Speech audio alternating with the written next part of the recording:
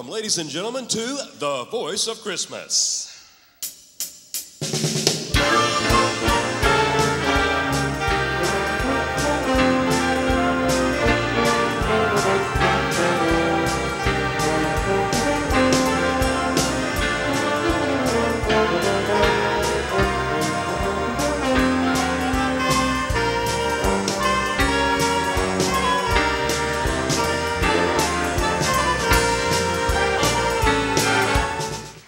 Hello, everyone, and welcome to The Voice of Christmas. I'm your host, Roy Owens, and with me is the beautiful Mandy Lee. Thanks, Roy. We're thrilled to be with you today as we seek to find that unique star, that one-of-a-kind sound, the angelic voice, the one we will crown the Voice of Christmas. And it looks like our first one's ready to go. So let's get this competition kicked off with our first contestant singing The Bells. It's that time of year, Christmas bells are ringing. Do you hear what I hear? Keeping time loud and clear for everyone to hear. Bells could be angel wings, keeping time while they're singing. Glory to God in the highest. Hosanna, our Lord is with us. Never stop listening to the bells that are there to remind us Jesus has come. Glory to God in the highest. Hosanna, our Lord is with us.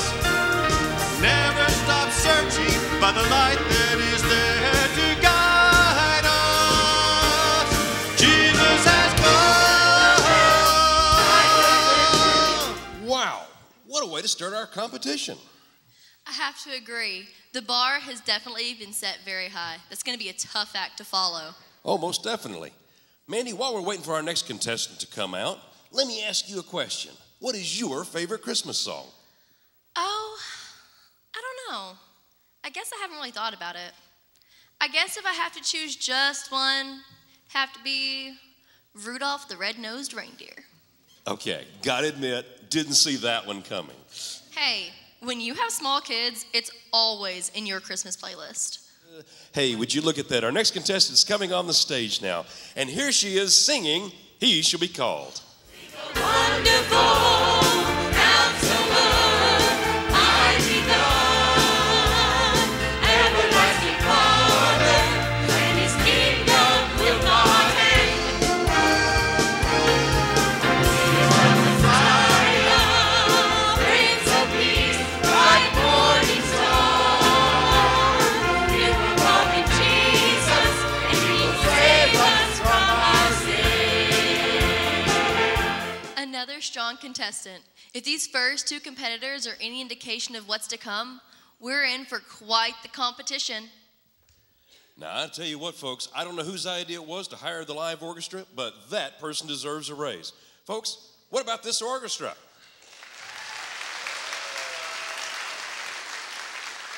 I have no idea what to expect, because all I know is the title of their song.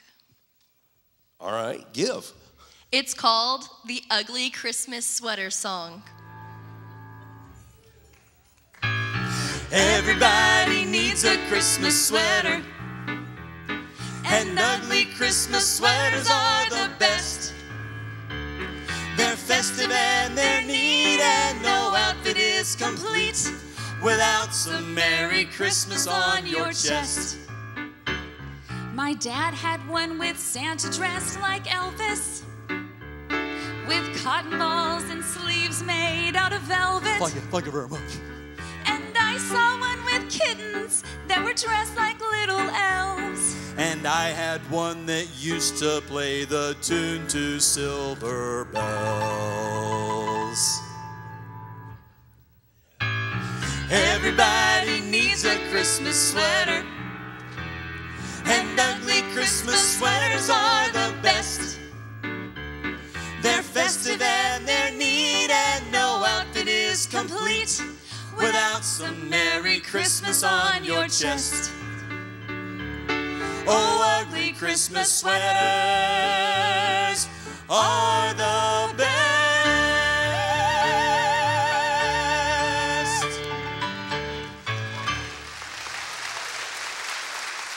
Well, that was something. Welcome back to The Voice of Christmas. We're continuing our competition as we seek to find that unique voice, that star sound, the one we will crown the voice of Christmas. Now, each of our competitors is following his or her dream, a desire for something special. This Christmas, someone is going to have their life changed forever. The Christmas season brings with it a lot of expectations and stresses. What side of the family are we going to spend Christmas with? Who gets Christmas morning? Where are we going for Christmas dinner? Sometimes it can be a little bit overwhelming. This next group has got a message I think we can all get behind. Now, it's a little elusive this time of year, but we invite you this Christmas to experience joy.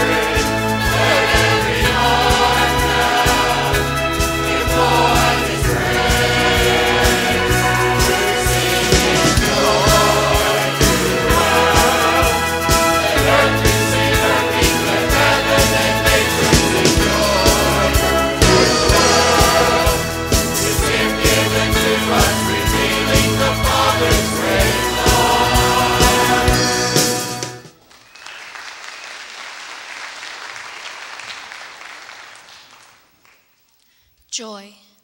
That's something that seems to be in short supply these days. It can be really hard to find with so much going on in the world. Every time you turn on the TV, there's another natural disaster, or in some cases, an unnatural disaster. That and talk of war, or at least rumors of war. I don't know about everybody else, but I could definitely use something to be happy about. You know, Mandy, my mother used to say, Roy, look for reasons to be joyful. Now, I got to admit, it's a lot easier said than done. But I'll tell you something as a kid that always brought me joy. I remember sitting on the rug in front of the TV watching Tonight Show with Johnny Carson, and they would sometimes showcase Doc Severinsen and the Tonight Show band. Now, that was a great jazz orchestra. Get those fingers and toes ready for some tapping, because here they are bringing us our next song. It's Christmas, the angels are singing, and I know the reason, the Savior is born.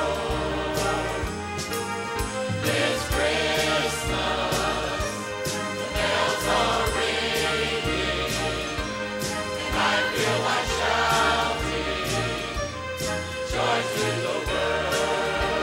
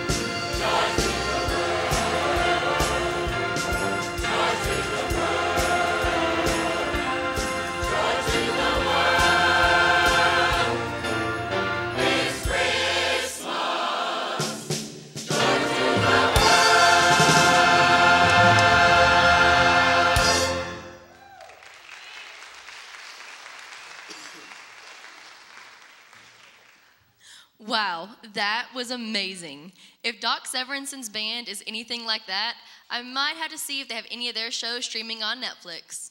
This next group is something very special. I got a chance to hear them during rehearsal. And I tell you what, folks, you're in for a treat.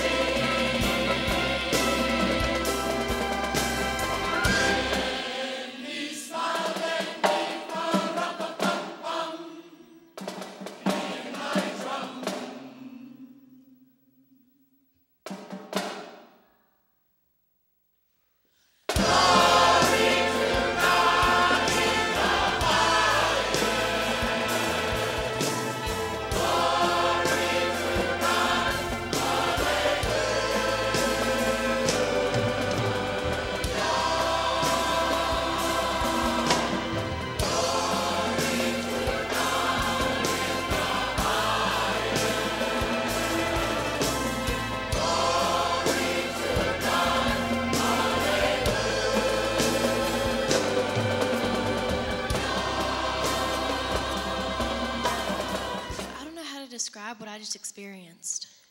I've heard Little Drummer Boy countless times, but I've never heard it quite like that. Adding Psalm 150 to it really changed the meaning of that song for me. I couldn't agree more.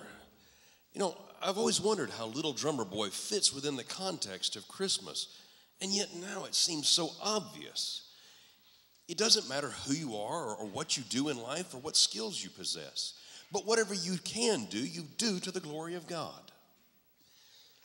We'll be right back, Miss. We're in the home stretch of our competition to find that unique star. Now, this next contestant is one of the sweetest young ladies you'll ever meet, Mandy, and she has the voice of an angel. Hearing her sing during the rehearsals reminded me when I was a kid growing up at Christmas.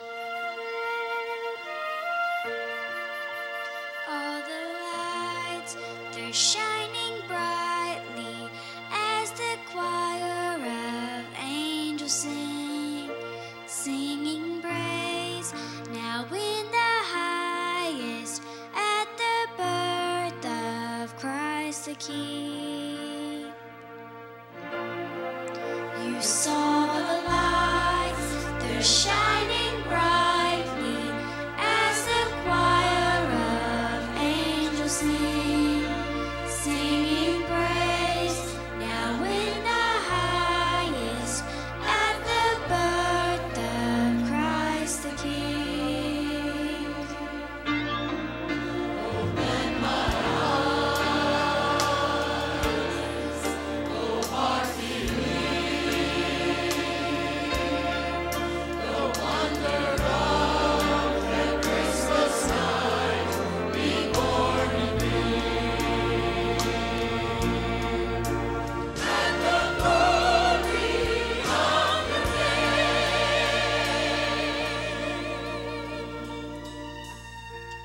Behold a flame in our hearts now. Say a prayer that in this world all these lights, these Christmas lights will shine for you and you alone. All the lights are shining brightly at the glory of your name. Mandy, I just cannot shake the feeling that we're going about this contest all wrong. I'm starting to feel the same way.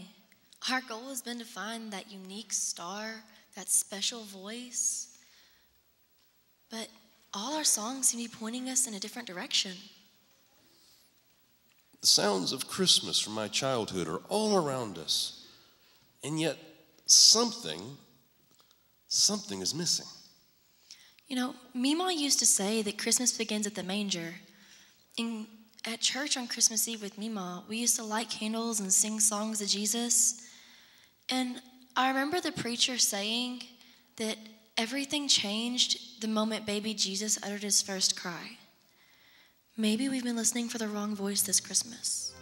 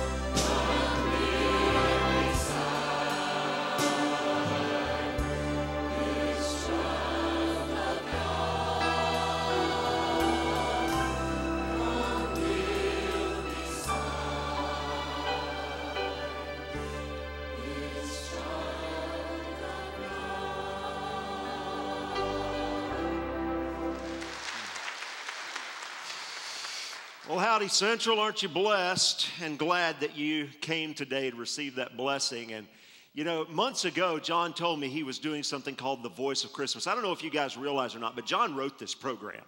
This is not something he bought. He did this.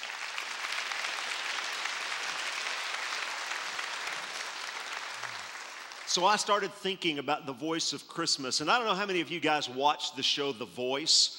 But if you think about it, why do we like shows like The Voice and American Idol? It's not just because we're music fans, but I think what we like about them the most is the surprises that we get, especially when there's a real disconnect and we're not getting what we expect. Like they profile some guy that's a biker, you know, he rides a Harley, he's got a big beard, great big dude wearing a leather vest, and he opens his mouth and he's got this soft, lovely tenor voice. That's the kind of stuff we like to see. Or when we get some petite little young 18-year-old girl up there who's quiet and shy, and she opens her mouth and it's just this belting, huge, angelic thing that comes out of her mouth. I think that's what we like. And the neat thing is the voice of Christmas gives us that disconnect. That's something just unique and special about what the real voice of Christmas is. The Jewish people had been waiting for centuries for their Savior to come, for the Messiah to come to them. And they were expecting a certain kind of voice. They were expecting the sound of a trumpet. They were expecting a battle cry. They were expecting to hear the sound of troops marching into battle and the sound of cheers as captives have been set free. But what's the sound they get when the Savior comes? They get braying and mooing and clucking and the sounds of a woman in labor and the sound of a baby's cry piercing the night. I know, the little Lord Jesus, no crying he makes. I hope this doesn't make anybody mad, but he was a baby. He came in the flesh. He cried. I actually made a guy mad by saying that one time.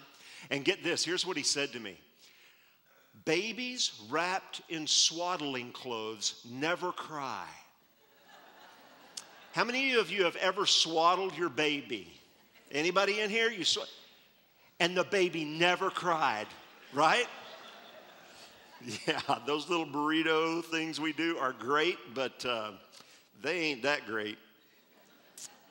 But then there's a disconnect from even those sounds as thousands and thousands and thousands of angels appeared announcing the birth of this baby.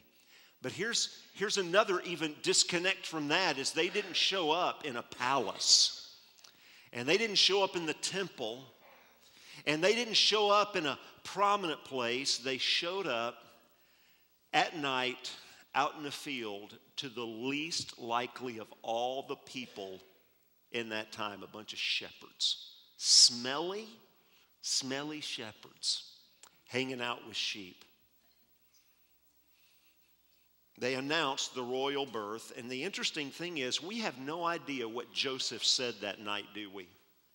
We have no idea what Mary said that night, do we? But we know what those angels said. And I want us to take just a couple of minutes and consider what it was these angels said. In Luke chapter 2, beginning in verse 8, we read, in the same region there were shepherds out in the field keeping watch over their flock by night. And an angel of the Lord appeared to them, and the glory of the Lord shone around them, and they were filled with great fear. I'll bet they were. And the angel said to them, fear not, for behold, I bring you good news of great joy that will be for all the people. For unto you is born this day in the city of David a Savior, who is Christ the Lord. And this will be a sign for you. You'll find a baby wrapped in swaddling cloths and lying in a manger. And suddenly there was with the angel a multitude of the heavenly host praising God and saying, glory to God in the highest, and on earth peace among those with whom he is pleased. I have to tell you, I want to know what that sounded like. I would really like to hear what they heard. We don't know what they heard, but we read in the book of Revelation when John got to see this vision of the thousands and thousands of angels praising God in heaven, he said their voice sounded like many waters. And he said that their voice sounded like peals of thunder. But what this sounded like to those shepherds that night really isn't important. How do we know it's not important? Because it's not described at all. How they sounded is not what's important, but what they said is what's really important. We get so wrapped up in, and I think the melodies and the tunes of our songs and of our messages and our presentations, when what's really important is the content. Content, substance is what matters. These angels had a short song. I know some of you are saying, no, Mike, it says here that they said, not that they sang. They were saying, not singing. I get all that, but you guys, this was a song. I don't know how it was spoken or chanted or sung, but it is written poetically. It is a song. And there are two themes in this song, the themes of glory and peace.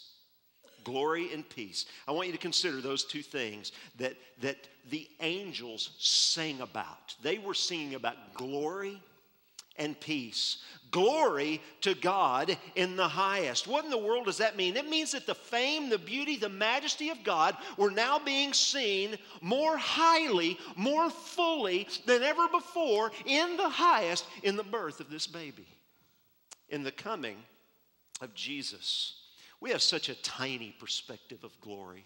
Where do we ascribe glory today? We ascribe glory to celebrities and to politicians and to CEOs and to royalty. I still haven't found anybody who can tell me why I need to know about some royal guy getting married. but apparently I do, because the most painful thing at the gym the other day was 30 minutes of coverage on the TV of the royal engagement. I was so glad to get out of the gym. Think about who we give glory to. We give glory to celebrities. We see celebrities as glorious. Have you looked very closely at our celebrities lately? How glorious are these lives? Think of the divorces and the wreckage of these families with drugs and alcohol. I shared recently, I love the old band Boston from the 80s. You know, the lead singer of Boston committed suicide. His name's Brad Delp, and he left a suicide note. Here's this celebrity living in all this glory. You know what his note said? One thing: Brad Delp is a lonely soul.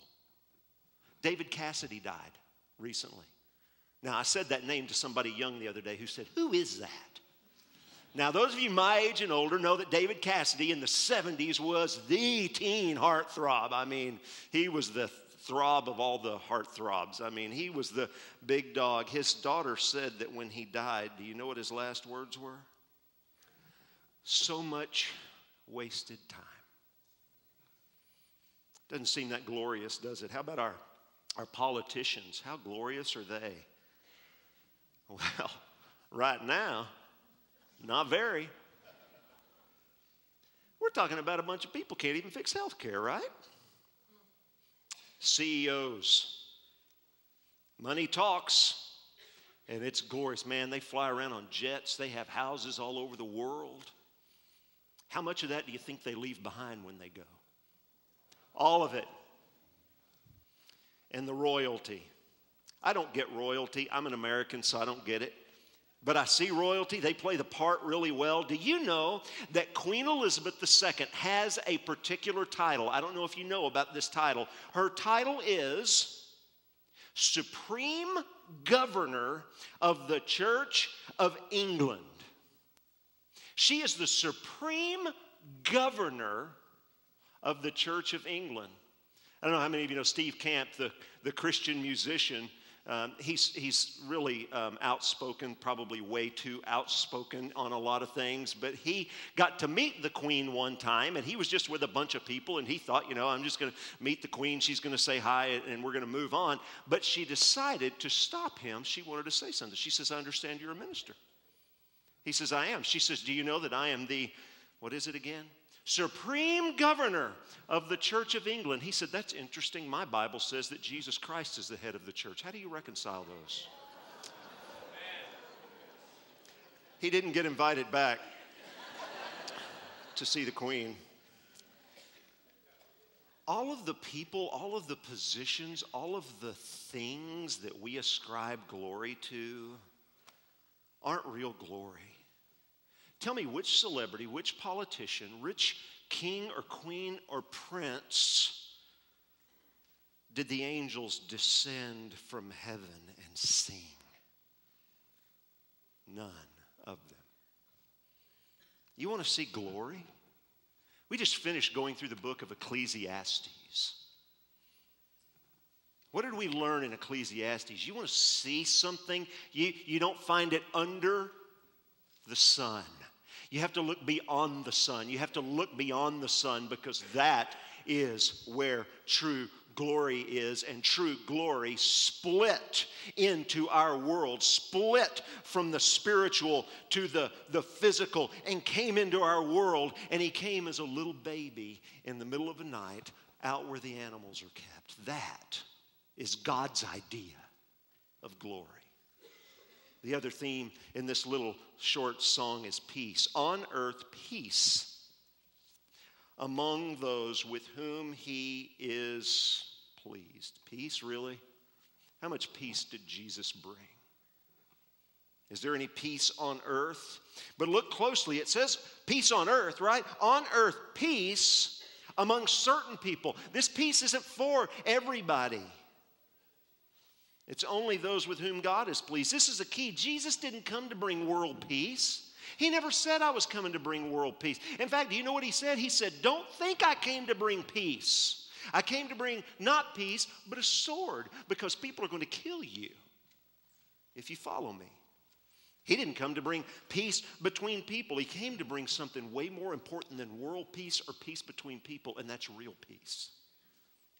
There's so much anger in the world, isn't there? Why? People don't have any peace. There's so much dissatisfaction in the world. I did something I can't explain. I can't. I've processed this for years, and I don't know why I did it. But Terry told me years ago, we were living in Birmingham, and she said, now I'm going to get up early on Black Friday and go to the Galleria. And I don't know why I did it. I don't know why, but I said, I'll go with you.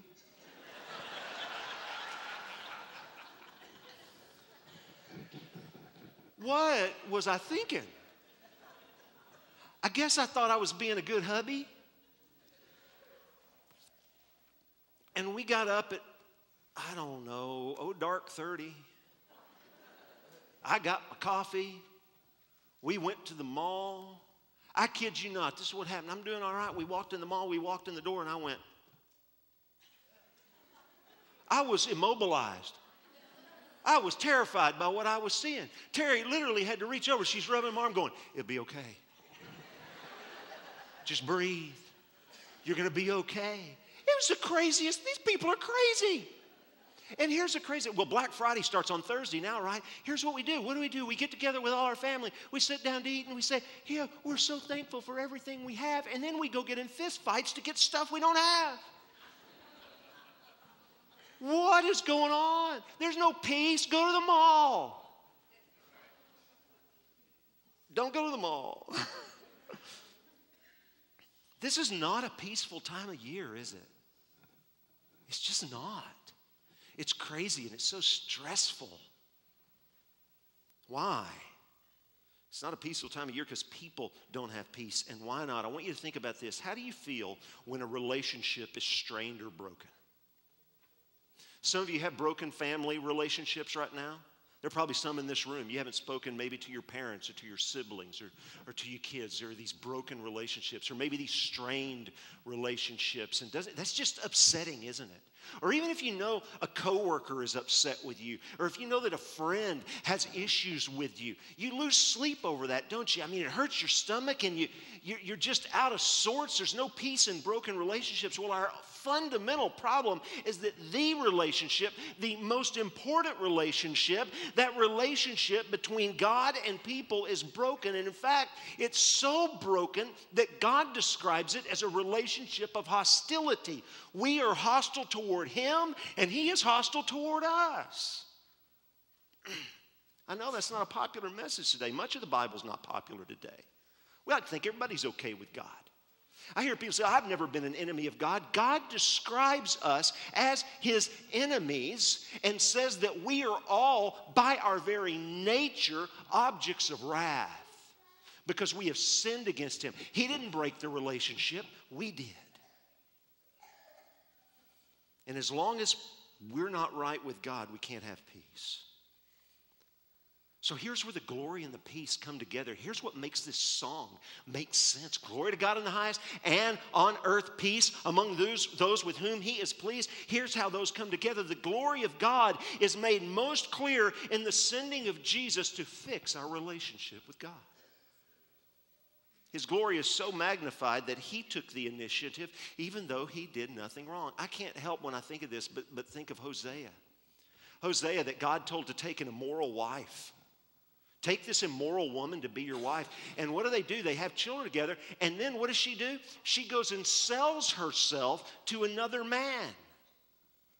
And God uses Hosea to demonstrate the way He loves us by telling Hosea, I know you've been betrayed. Your wife is an adulteress. Your wife is a harlot. And she has sold herself into the possession of another man to help make money for him. Now you take your money and you go buy her back.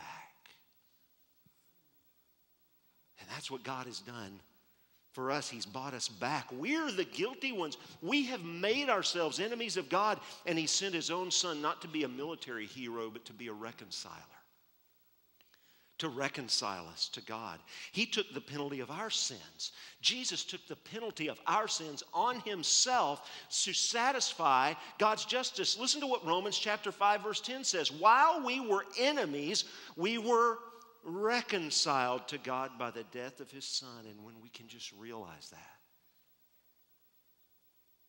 that all that inner turmoil that we have, all that something's missing, all that something's not right, all that I just want to be happy and I can't find happiness and I need to do this and I need to do that and I need to figure out the right kind of life to make myself happy and to find the satisfaction that I'm longing for that I can't find in substances, in people, in possessions, in status, in education, in career. All these things I'm chasing after are because I have a broken relationship. And when we realize that Jesus did everything necessary to reconcile us to God, we realize that. We repent of our sins. We turn from our sin and we embrace Jesus by faith. I didn't say when we decide to get religious. I didn't say when we decide to get good. I said when we decide to embrace Jesus by faith.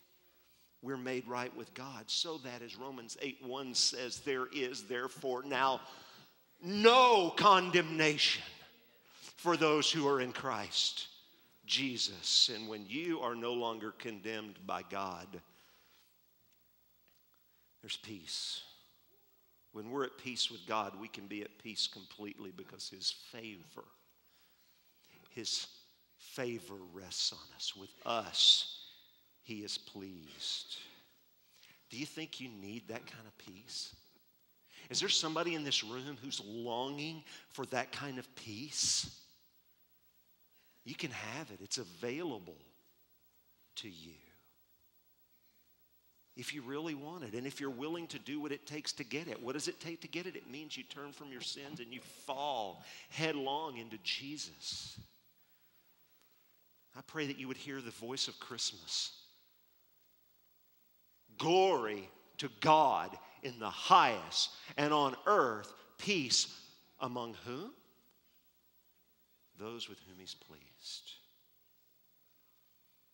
We'll be lighting a candle every Sunday this month. This is an Advent wreath. Wasn't that some Advent wreath?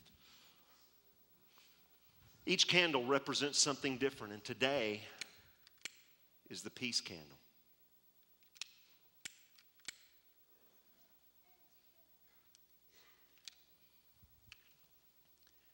And we want that here for the remainder of the day, for you to be thinking, peace is available to me. It's available to you if you want it. In just a moment, we're going to be richly blessed by the choir and the instrumentalists again. And when that is over, if you want to talk about how you can have peace, I'm going to be right out these doors. We'll have other staff members out these doors. We would love to talk to you.